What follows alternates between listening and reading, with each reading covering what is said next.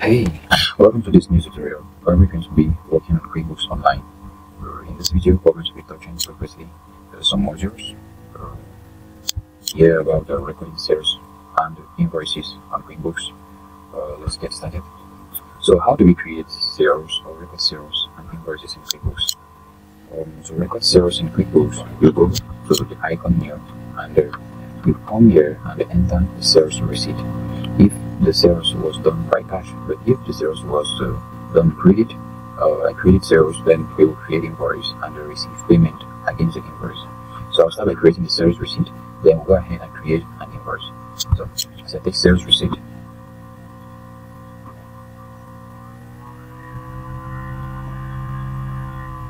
so here is the interface of the sales receipt. Very first thing is to select the customer to whom we are selling.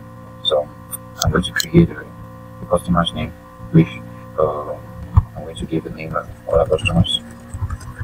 To sell to those passing customers, we don't necessarily need to keep their accounts or to keep their names or records in our books.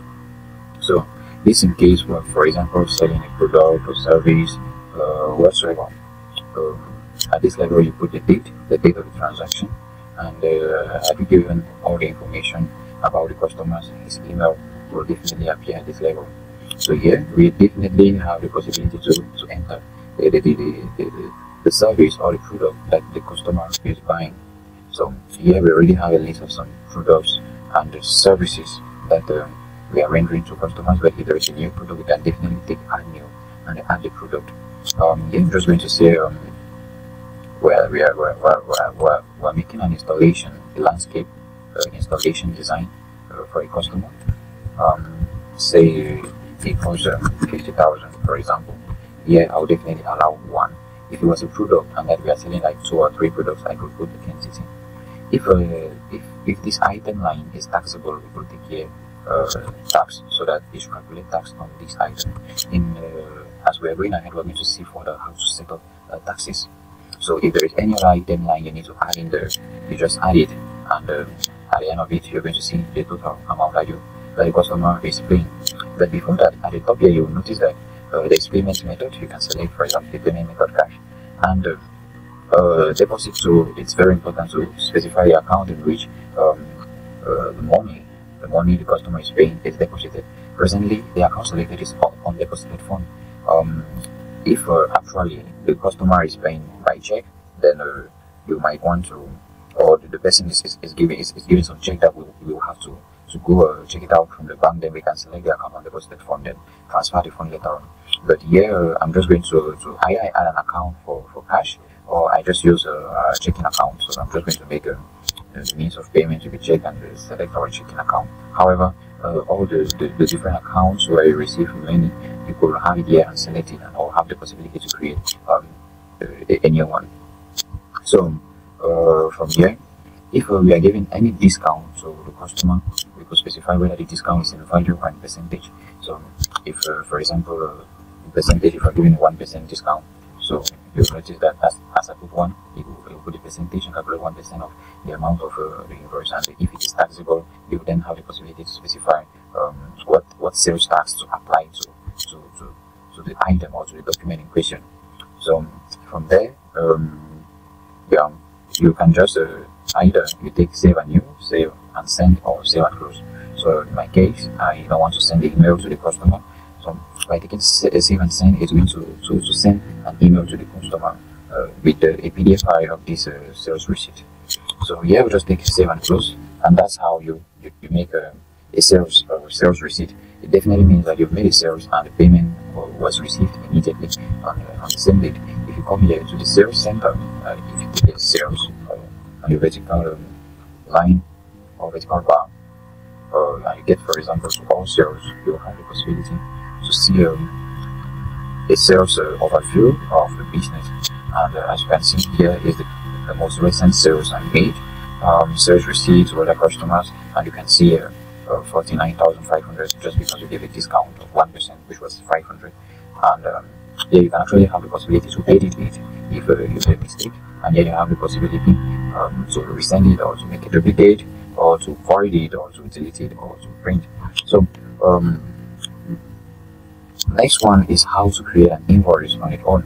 So if you come to new, you have here the possibility to create an invoice. So when is an invoice used? An invoice is used when you're selling to a customer and the customer is not paying all the totality of the money immediately. You will then create an invoice and give him a due date of payment, so that QuickBooks will be able to track the number of days the customer will have to pay you. So it actually help you manage your accounts payable, your accounts receivable on one side. So I'll definitely open the invoice. First thing is to select the customer to whom I'm selling on credit. So I'll take, for example, Go Cars as a customer, and you'll see the information about the customer will definitely appear at this level. And I specify the terms of payment. Like 30 days means the customer's due date will be in 30 days time after the invoice date. So if I want to create other terms, I could just add new, and I will have the possibility to create other terms like net 50 days, the net 90 days, and so on. So I'm not going to create one, I'm just going to allow here the net 30 days, and you will see if I'm recording the invoice today, you'll see you count 30 days, add it to the invoice date to get the due date. At the bottom, or still at the top, you'll not see any means of payment like we did at the level of the sales receipt, just because this is an invoice and it shows an amount payable. It shows an amount receivable from the customer in question. So let's select, for example, a service or design. Say we're rendering some design service to a customer, or maybe we're selling a product. It must not be a service, just that the company I'm working with is more of a service based business. But if we're rendering, for example, or selling, for example, products, we could select the product at this level. If the product name doesn't exist, we could add new, and having the possibility to put the entity for the item itself. So I'm going to also add another thing, maintenance and repair, for example, landscape.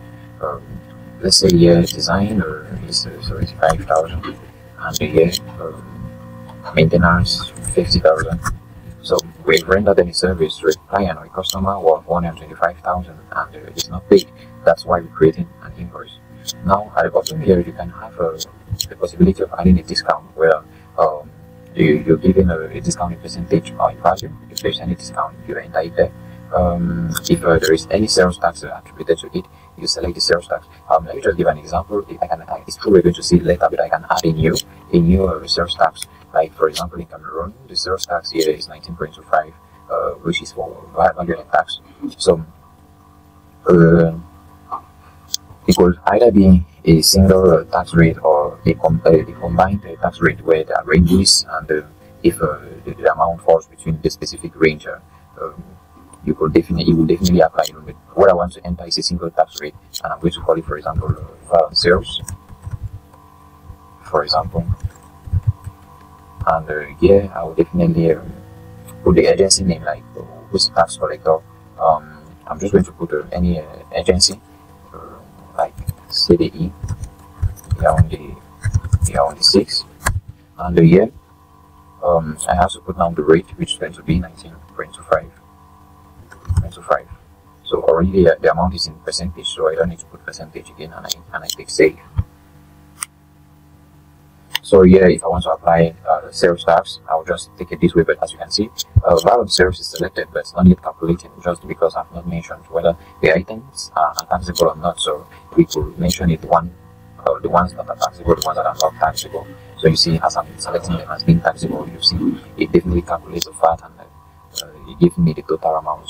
At this level, we can put a message on the invoice, and here a message on the statement that will be sent to the customer. If there is any attachment with this invoice, might be a quotation, might be a contract that has been done with the client in question that we want to easily have access to it later on, we could definitely click on this and then select the document or the file from our computer and save it. So at this level, I'll, for example, I can save and close, or save and new, or save and send.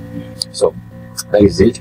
So I'm just going to take save and close, and that's the sales on credit has just been done. Save.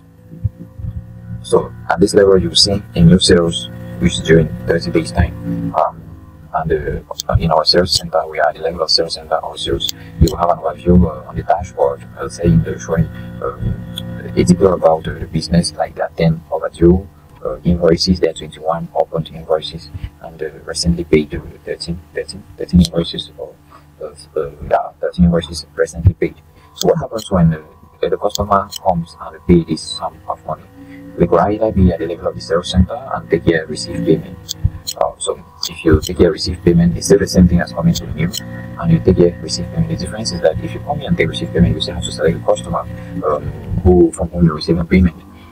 But by clicking on receive payment here, since this is already associated to an invoice, you will definitely select the customer automatically and permit us to make a payment. So I'm going to click on receive payment. So from this level, I can now mention the date the customer is making the payment, and I select the account for which I'm receiving the payment. At this level, you will then see the information about the invoice. You can click on this, it will take you back to the invoice, so you see details. And here is the original value, opening balance, and here's where I have the possibility to insert the advance, because the customer can be paying partially or completely. So this is where you enter the partial or the complete payment. By allowing all the amount, it means the customer has paid everything. But by putting a particular sum of money, say for example 100,000, you will notice that if I come down here, if I apply this 100,000, it will subtract from 149,000 and give us the new balance of 49,000 as an amount still to be paid. Yeah, I have the possibility to clear payment. This is in case the customer is not going to pay the remaining balance. Then you can clear payment to turn his account to zero after this payment, which is not actually advisable at this level. So yeah, I'll just take a save and close to acknowledge the sales and the receipt of payment. As you can see, if you check very well for cars customer, create an invoice 149,000. Now you can see the status is actually paid with 49,000 due. Yeah, it definitely means that if you are receiving another payment, we still take receive payment, or we go to the icon new and take receive payment, and from there you will have the possibility to down select the customer whom we are receiving the payment. Support better car, and you'll see the opening balance is now 49,000 instead of 149,000. So that is it about making sales and the sales receipts in the QuickBooks online. So now we go ahead recording expenses and bills. So what happens when you enter an expense, or when you incur an expense in your business in QuickBooks online? You can definitely come at this level, and you have the possibility to enter an expense, write a check, create a bill, and pay the bill. So expense, if you create this document, these two documents are similar. Either you write a check or you enter an expense. So if you incur an expense and you pay for it, then you enter either a check or an expense. But if you incur an expense and you do not pay for it, then you will have to enter a bill. So before we go ahead with that, while recording expenses, checks and bills, you could record an expense and associate it to a particular project, because if you're managing projects, okay, we will see that later. I've not had projects activated yet. However, if I have to enter an expense like transportation expense, I'll just come here, expense, and then the expense form is definitely going to open. Yeah, as the expense form opens, here I can select the vendor from all the payee, or the person who is collecting the money. So at this level, I could have other vendors to manage some expenses that are coming, that are going to vendors, for example, or to suppliers that we don't possibly need to keep track of. So I'm just going to use a vendor called telephone and record a telephone expense. So I will have to specify the checking account or the account from which I'm making the payment. So if I'm using, for example, a savings account, the balance is 800, for example. If I use, for example, a checking account, and this is the balance, it is this money that will help or that will be used to record the payment in question. So here I'm going to go to an expense. I'm going to call it telephone expense. Yeah. So say what we're paying for telephone expense, say 10,000. So what's this billable? Billable is to mention whether this expense is associated to a particular job or project.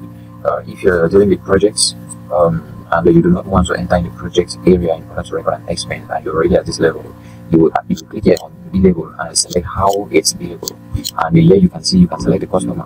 And when you're running projects, a customer or a project will be under its customer. You can definitely come here and select the project in question, or if you're making this expense and this expense is associated to a particular customer's work, then you can come here and mention the customer in question. So what will happen is that it will come and give you, you will have the possibility to have a report about the customer, to know how much money you receive from that customer and how much money you spent in like being rendering the service to that customer. So, and in the same way it works with projects. If you have a project and that you're recording an expense, you just simply come here and select the project, so that the expense will not be kind of general, but it should be specific. It should be specific. So to the project in question.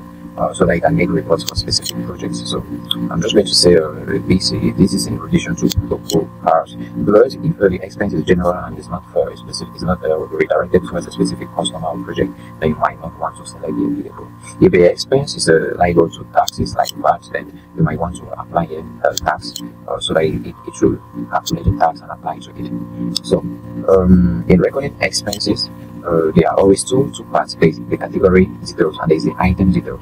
The category details, as you can see, this category details, item details. And what I was entering was under category details. Category details is where you enter expense lines, especially items that are located in your chart of accounts, like expenses, like different type of expenses, depreciation, utilities, travel, any other thing. Or might be if you're buying an asset and you don't want to go post an accounting entry, making debits and credit, you can definitely come here and record an expense. If you're buying, for example, a computer equipment, you know computer equipment will definitely be an item in your chart of accounts. So if that's the case, you definitely have to come here, select the computer equipment account you must have created, and go ahead and put the amount you spent in acquiring, for example, the computer equipment. So the fact that it is expense doesn't mean, the fact that the document is expense doesn't mean you can record only expense account. You can equally record assets account, liabilities account. Just that you need to understand the concept. You need to understand that when you create this document, the checking account or the payment account that is mentioned, you will always be credited to the debit of the item you'll definitely put in at this level category.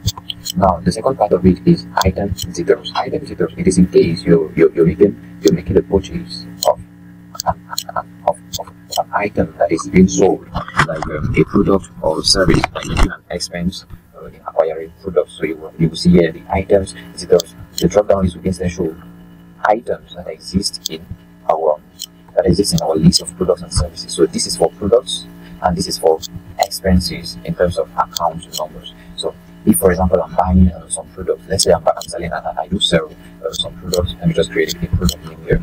If I do sell a product, let's say it's an inventory product, for example. So let's say it is olive oil, for example. It's just an example, and this olive oil, for example, the inventory account is definitely going to be inventory asset. If there is any sales value, I put the sales value here, say 3,000, and if there is any cost, I will definitely have to come down here and mention the cost, say 5,000. At this level, I allow the income account and the expense account. So just the product example. So you see, if I am definitely buying this product, I will create an expense form. And also, if I am actually buying and paying immediately my supplier, in that case, I will definitely, let me close this. I will definitely come here and specify or select the item I'm actually selling. Oh, here there's an information that's lacking. Initial quantity on hand. Just going to put 0. Yeah, we're going to put 0 and the initial quantity is as at today. So just close this. Still not here. Okay. So also, if I want to add an image to it, I could add it. So you see, in terms of item, if I'm selling, if I'm buying, for example, yes, closed. I can come back to the expense center and you see the expense I was actually creating because I mistakenly closed it down. So the expense center, you have the possibility to see all the expense lines you've been working on. So for example, it was this one. I will then take to an edit so I can continue editing it. Yeah, so like I was saying, at this level, I will definitely then put the quantity of the item in question I'm buying. I will say I'm buying 20 units, and the unit the price is, for example, 5,000. So you see you calculate the amount. So just to make you understand that this area is for products, while this area is for account numbers, and you create an expense when you're making the payment immediately. That is why you're mentioning the payment account, which I selected checking. So from here, definitely take save and close. So you can see you can add both, like you can be buying goods, then incur an expense like transportation expense. You add it there, and the total will represent the total amount of money you've actually spent on the different services or products you're buying. So I'll just take save and close. So what if I'm incurring an expense and I'm not paying immediately? I'll have to create a bill, then pay the bill later. So the same way we did for expense, everything is the same. The only difference is that there's no immediate payment. So I'll just create a bill for an example. So I get here, I begin by selecting the vendor from the vendor or the supplier or the person I'm getting my DA service or a product from on credit. Let's say this one. As you can see, there's no checking, there's no payment account there. There's instead the possibility to select in terms of payment, like net 15 days to say I need to pay the supplier, for example, in 15 days time. Here I then enter the thing that I am getting on credit or that I am incurring and not paying immediately. Usually there are some expenses that if we are following, for example, the accrued accounting system, there are some expenses that are usually incurred at the start of the period, and it is very important, for example, to enter them such that we begin to track our accounts payable. We record them at the moment where we begin to incur the expenses, like accounting professional fee. If the month starts, obviously we have an existing contract with, for example, an accounting firm. It definitely means that by the start of the month we have started using the services of an accounting consulting or bookkeeping firm. It definitely means that we'll start by creating a bill. Then if my bill was paying them at the end of the month, will definitely end. Another case could be, for example, rent at the start of the period. Like the first day of the month, we really begin to incur the rent, so we begin to owe the landlord. So we can create a bill. Then by the moment where we make the payment, we definitely go record the payment. The vendor I've selected here is the accounting firm, maybe. Yeah, it's the accounting firm. So I'm just going to select the accounting. And then I put the amount of money we pay to the accounting firm, maybe 75,000 monthly. And the year, if it's billable or if it's to be attached to, for example, to a particular project or custom, I could select it from here. But it's a general expense for the business. And I'm just going to put the terms here to be 30 days to say, okay, or I could create some terms, or I could just customize it. Put maybe letting you on the 30th of June. So from here I get down. If there's any other category item, I add it. But if it's actually a purchase of goods, then the item like product or service will definitely enter here. So this is in case there are products or services we're buying. But if it is an expense we're incurring, we'll get it done under category editors.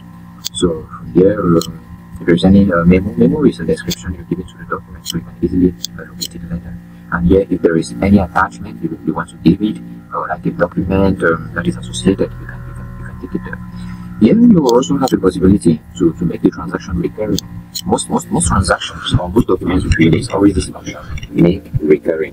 Making a transaction recurring, it means that QuickBooks Online will automatically post it at the given date, at the date you've mentioned it. Let me first of all save it. Let me say save and close. Then let me show exactly how you can make a recurring transaction.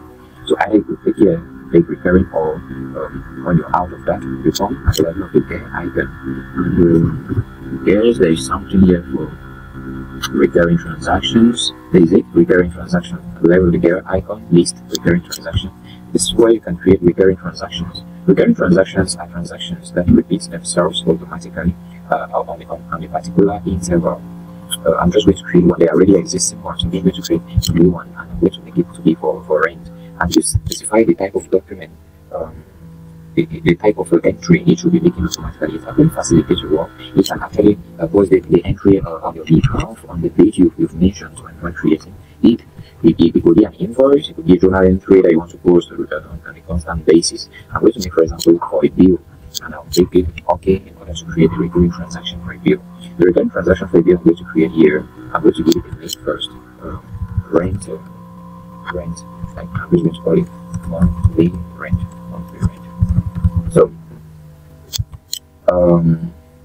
I'm just going to schedule it. It will be in the form of a reminder, so that at the specified date it will always remind you to post this transaction. But I'm going to schedule it. As I schedule it, create, like you should create how many days in advance. I'm just going to put here 0, and here I specify the vendor or the supplier or the account that it will be crediting each time it is time to record the transaction. So let me just select I don't know exactly the name of the landlord here, but I'm just going to create an account here for landlord. Just an example. Landlord, for example, I click save. So how will the interval be?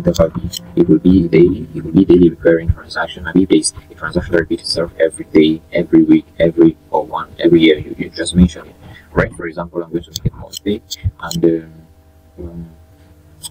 and like on what time? Like, is it on the first or the 1 or the 3 of what? I'm just going to say on the 1, like the 1 of every 1 month. It will be on the 1 of every 2 months. It will be on the 1 of every 3 months. It will be on week 1 of every I don't know. It depends whether it's a weekly or monthly or whatsoever. So yeah, I'm taking, for example, monthly. So I'm just going to say the 1 of every 1 month. So it means 1st January you post it, 1st February you post it, 1st March you post it.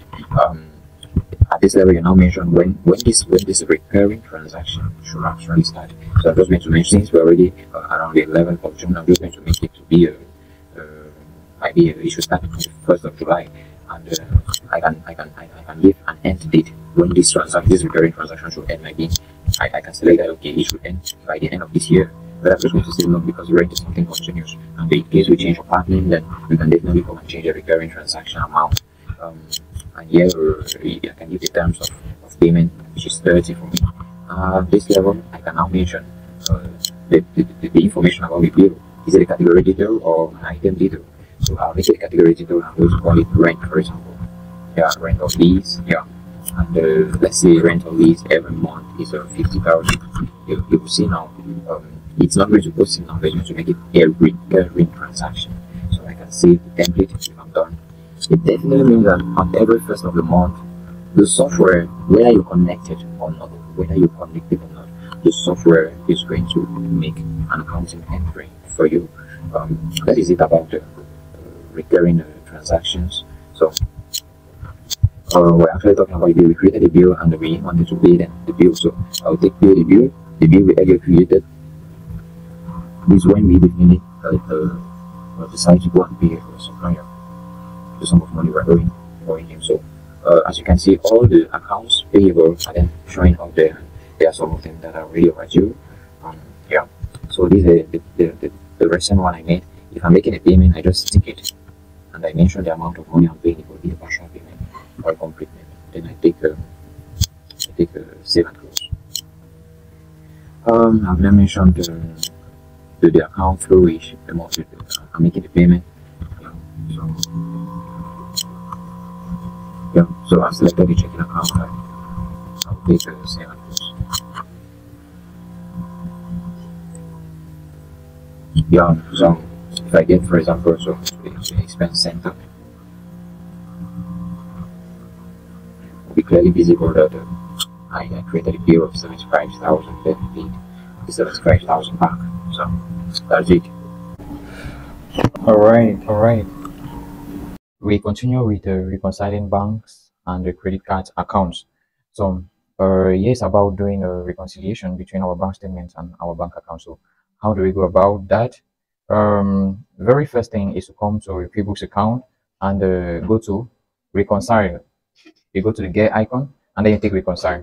So as you take reconcile, you will have the possibility to then mention the checking account or the account you are actually reconciling. So what happens is that at this level, you need to select the account itself, like the bank account you are reconciling. But before that, you must have gotten the bank statement from your banker. So in the case of this tutorial, I have made a sample a bank statement at this level that we are going to use to make the reconciliation as an example here.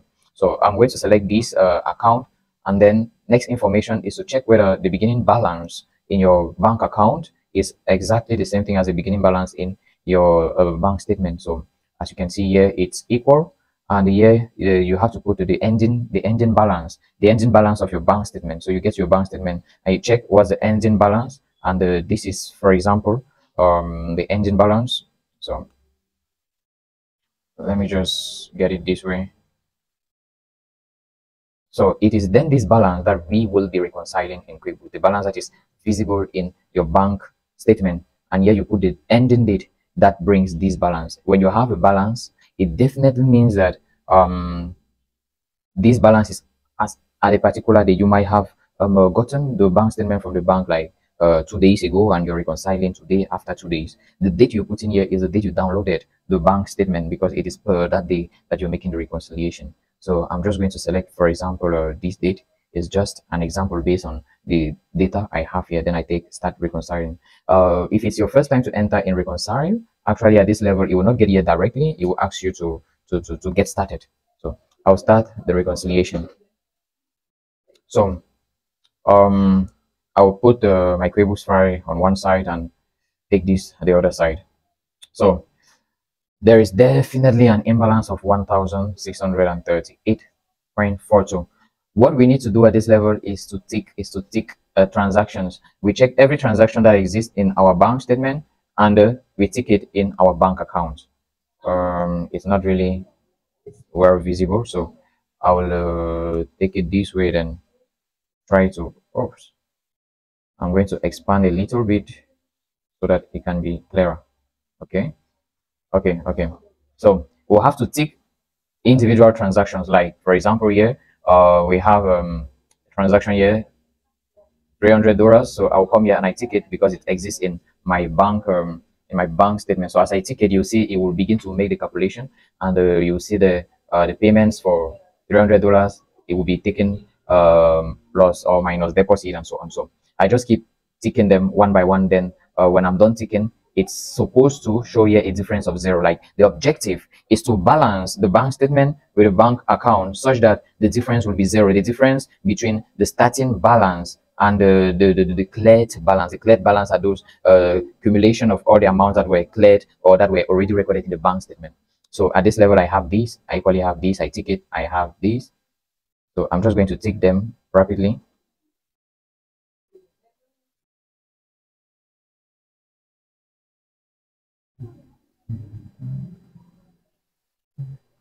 So when I tick them, I make sure I put a strike on the items I have already ticked. Okay, this particular one I am not seeing it. Okay, this is it.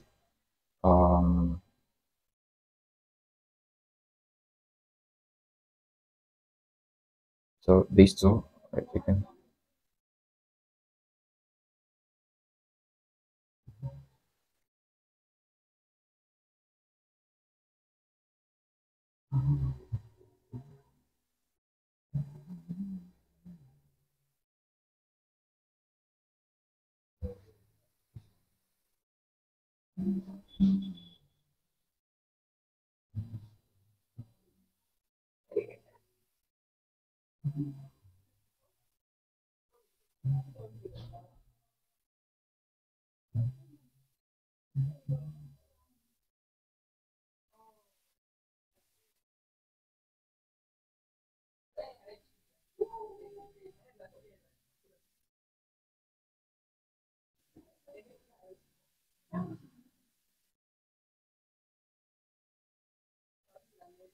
All right, so after ticking all the items, this is what we definitely have. You will see the difference. This is the objective. The objective is to definitely have the difference. So yeah, I didn't just come directly and tick all the transactions, because there might be some transactions that we recorded and the bank did not record. So as you can see, all the other ones which are not ticked, we will definitely wait for next month and see whether the bank finally recorded it. But if the bank did not record it, then we will look for ways to inform the bank once more. So that is it. The objective is just to balance or to reconcile your bank account with your bank statement as at this particular date, such that this difference boils down to 0. So you'll just take here, finish now, and you can view your reconciliation report. If you want to print it, for example, you can view the reconciliation report in the form of a PDF, or you can print it out. Okay, so this is an example of how your reconciliation report is definitely going to look like. So that is it about reconciling, checking accounts, or reconciling banks and credit cards. So we have the next item in the list, which is tracking tracking time and mileage. So how do you track time in QuickBooks Online?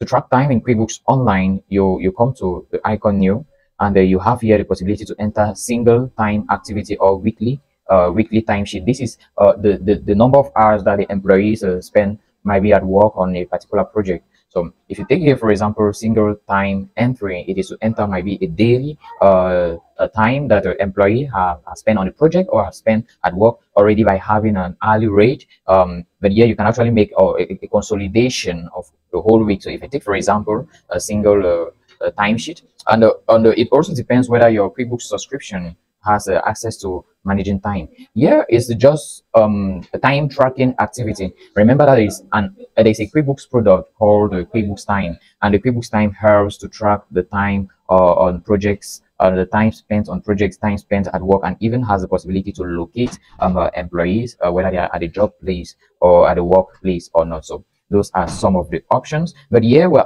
just tracking a normal time activity. So you enter the name of the employee in question, the name of the employee. So I'll just select this employee, and here you can specify the project under which the employee is working, because if you're dealing with projects, you'll definitely see that when you create a project, there's always a sub item under a customer's name. So if it is related to a specific project, then here you have the possibility to select whether the time is actually associated to a particular project. Here I've just selected a project. As you can see, it is an item, it's a sub account of a particular customer's account.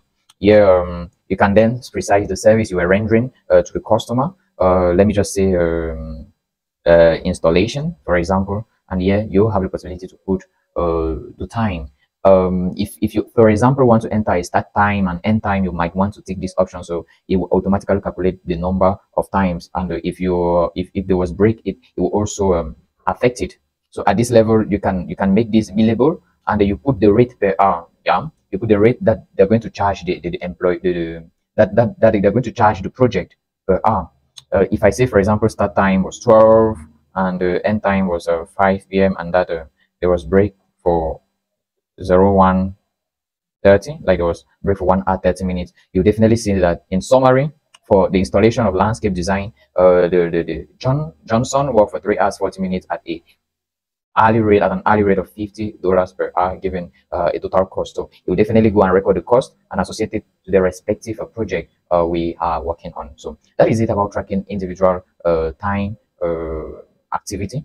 So you can either take save and close or save and new. So I'm just going to take save and close. So we can also see how a weekly timesheet is going to look like. If you come to new, you have here weekly timesheet. In this case, it's not just for 1 day, it's for a whole week. You can actually enter, as you can see, the very same information. You put the customer's job, you put the service rendered, then you say whether it was billable or not, and you put the number of hours. In this case, it's not going to have start time, end time. It's there's an assumption that all the time has already been calculated, and there you have the possibility to just put the number of hours that were worked. And as you can see, for Tuesday or for this particular date, there's already an amount, a figure existing there, because we previously recorded a transaction or an activity on this particular date. So you just do the same for all the days of the week. And actually here at the top, you have the possibility to specify the week interval, for which you're entering this. So that is it. When you're done, you just come here and you definitely take save and close. So that is it about time activities, which is actually very easy. After making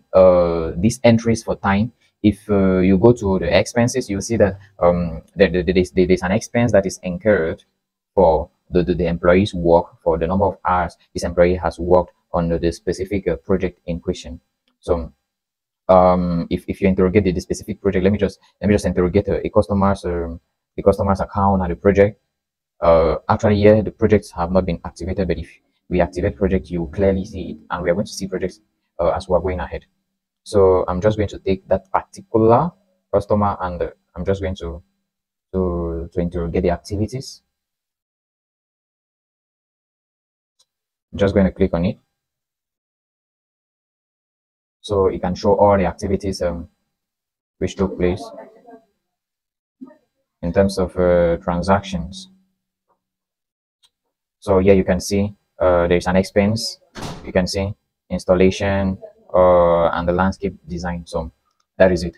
So we get to the next item.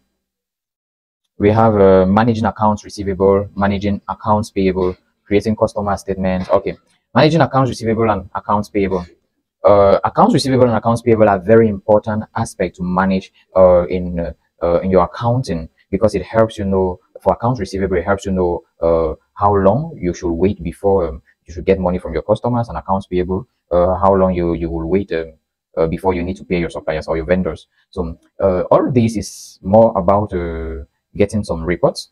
Either you come to the search bar and you search for accounts payable and accounts receivable reports, or you can come to the left hand side of your screen. I think it should be left, and you take reports. So as you take reports, we're going to take precisely, you can see all sorts of reports, but for this period in time, we want to go more precisely on accounts, on who owes us. As you can see, this an area of who owes us. It means that we're talking about all the reports that are under this title are accounts receivable, and here you see there's another report, who you owe. Like, this will be more about accounts payable. So in terms of who owes us, I will go directly to accounts receivables. You can have an account receivable aging summary. This report, if you interrogate it, unpaid balances for each customer's group by days past dues. So it's very important to see the account receivable aging summary. It shows you the number of days that are left for payment, whether they are overdue, and so on. If I just click on it, like, let me remove this. If I just click on it to interrogate the report, so this could be your clients, this could be donors or whatsoever. You just need to check the periods they are going to pay. So here at the top, you precise the date for which you are printing this report, and here you precise the days per aging period. What does this aging period actually mean? If we put 30 days here, it represents, like, okay, if you scroll down here, you're going to see current, you're going to see 1 to 30, 31 to 60. Current represents the sums of money that we should currently be receiving as of now, like amount of money we're expecting right now. And the between 1 to 30 represents the amount of money we should be expecting in the next 30 days, and in the next 60 days, and in the next 90 days. This can actually help us plan better, and know maybe when we can settle our suppliers, and know maybe when we can also settle some other payments, which is actually a very important report. So you can actually change the interval. You can add the period. If you say, for example, 5 periods, and the year you say, for example, an interval of let's say 40 days, and you say run report, it's just going to do exactly what you're asking it to do. You run the report in an interval of 40 days and make it into 5 different intervals. So that is it about account aging accounts, receivable account, and you can interrogate much more reports on who owes us. You can have it with details, aging summary with details, collection reports, customer balance summary. It will just show a summary of the total amount of money that customers are owing you, without precisely the number of days that are left for payment, or the number of days you should be expecting the payment. And the same way here we have accounts payable summary, which is just exactly the same thing, but in this case it represents sums of money that we need to pay within the period or within the interval we are taking into consideration. So here you can see these are amounts we're supposed to be paying currently, $755, and here you have amounts of money we should be expecting to pay in the next 30 days, which sums up to $761. So that's it about accounts payable receivable. You can precise the period for which you want to print, decide the aging period and the number of periods you want to print, and here you can actually export it, maybe in the form of PDF, or you can transfer it via mail to partners. So that is it about accounts payable. Okay, creating customer statements. We're creating vendors bills. Creating vendors bills is closely the same thing as entering an expense. Yeah, you can add a vendor, this adding or a supplier, and yeah, you can create a bill for the particular vendor in question. But what happens when you make a mistake on the bill you created for a vendor? You can definitely create a vendor's credit, which is going to reduce the amount of money that was earlier entered in the bill. For example, if you create a bill, if you create a bill with a particular vendor, for example, I'm going to select a vendor, for example, and here we let's say we are hoping to pay him, or let me say, we are getting the service from him, or we're getting something from him. Let me just say we're making purchases. Yeah, I'm making purchases. Either it could be just purchases, or we could come here and precise actually the items we are purchasing if they are actually inventory items. But yeah, let me just say we're buying an equipment. Let me just put any account that can easily help us. Let's say we're getting a truck, for example, and we're getting this truck on credit, and we are entering, for example, $10,000 for the acquisition of this truck on credit. Here is a bill. So if I validate this transaction, remember a bill is a transaction you make on credit, right? So like you get something from a vendor on credit. Now, if it happens that we made a mistake on the amount, $10,000, and it was instead supposed to be another amount, like might be $7,500, and that might be we have started receiving payment from this invoice or from this bill. It is not advisable to enter in the bill and make changes. In order for traceability of documents, you will want to come and instead create a vendor's credit. A vendor's credit is like making a deduction a deduction from a bill that was earlier created. The same way when we create an invoice for customers, like we sell goods or service to customers, and then there is a reduction, or there are some items that are not supposed to be sold, or there is a return, we will make a credit memo, in order to reduce the amount that was in the invoice. Similarly, for vendors, when we create a bill, to reduce the amount that is in the bill, we create a vendor's credit. And for us to create a vendor's credit, we will have to start by selecting the vendor for which we earlier created the bill. So I'll get there, I'll select the vendor. Oh, can't remember which vendor was that. Can't really remember which vendor I chose. I guess it should be the one. Let me rapidly check on which vendor. Let me check. So I'll just go to expenses and I check the recent transaction I just did, so I can know exactly the vendor I used.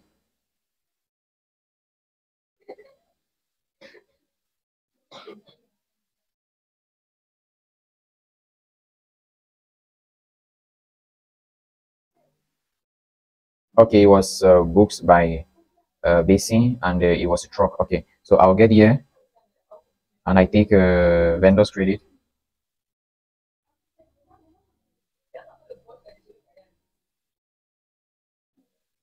So I'm selecting the vendor and I select the item line, which was truck, for example.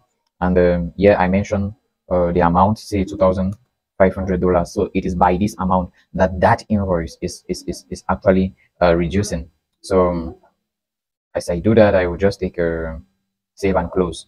The same way, like I was just explaining, if you create an invoice to a customer, and that there's a reduction on the value of the invoice, you definitely want to create a credit memo. So at the end, you see this a document that shows a reduction of 2,500, and this another document that shows the bill that was earlier created. So it's more for traceability of information. So here we have reporting.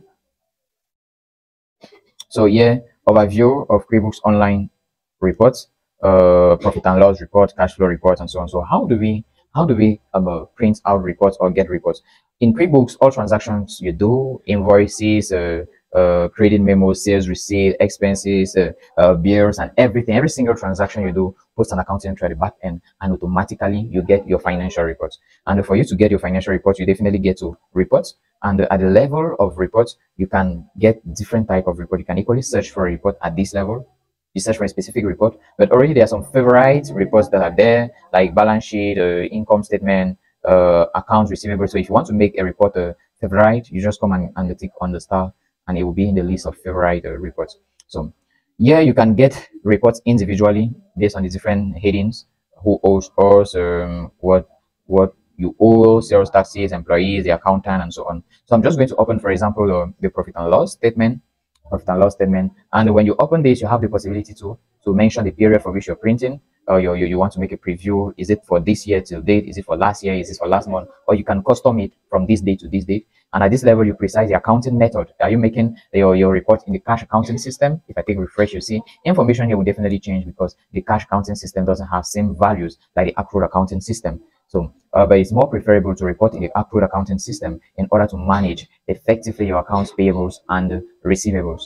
At this level, you can decide on whether it should show only one column, which is that of totals. You can equally, since for example, I've chosen for this year till date, like from January to June, I can say that, okay, I want the columns to be in months. If I say in months, it definitely means that this report will then be separated. It will have the total, but it will distinguish every single transaction about the income and expenses that happened on individual month, meaning every report can be customized to your liking. So I'll get back. They'll surely ask me.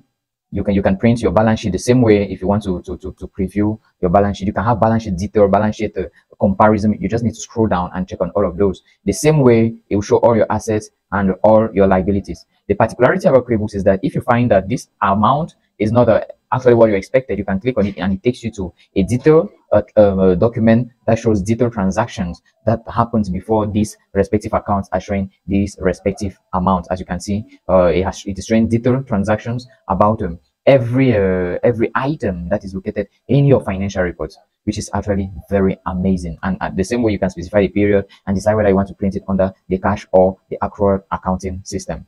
Another very important thing about the QuickBooks is that you can come here on a management report and they have already a well-organized financial report for the different type of financial statement based on the period you will specify here. This will permit you to make complete financial statements by adding notes on financial statement. You could make financial reports on companies overview. If I take, for example, companies overview, and for example, for this year, you will definitely see that it's going to create it as if we're typing the Word document. We'll put the cover page information as we want, and here we have the table of content. Here we then have the different notes or preliminary pages. You make some preliminary pages to explain what the report is all about, and at the bottom you definitely see all the financial reports you decide to have, the document you decide to write in your financial report. Like I can come here and add a new report. I can add something like the cash flow statement. So if I ask, for example, the cash flow statement to profit and loss and balance sheet, you see it is another statement that's going to be there and that we are going to prepare. So interpretations per line will then be done, because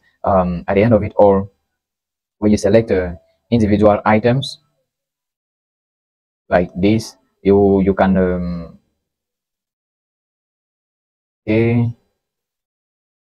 so we get here exactly. So when you want to print it, it's going to detail the reports that are in each of these lines. So if I take, for example, save and close, no, let me say save and export as PDF.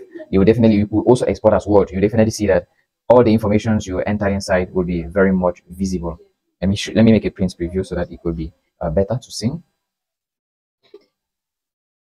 So here you have the cover page based on the information you entered on it.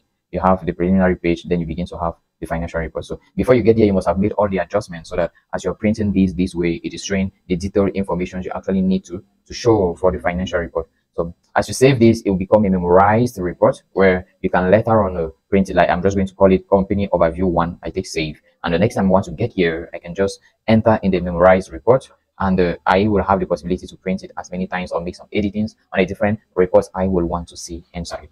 So those are some little tricks that are in QuickBooks Online, and I hope we continue in the next video.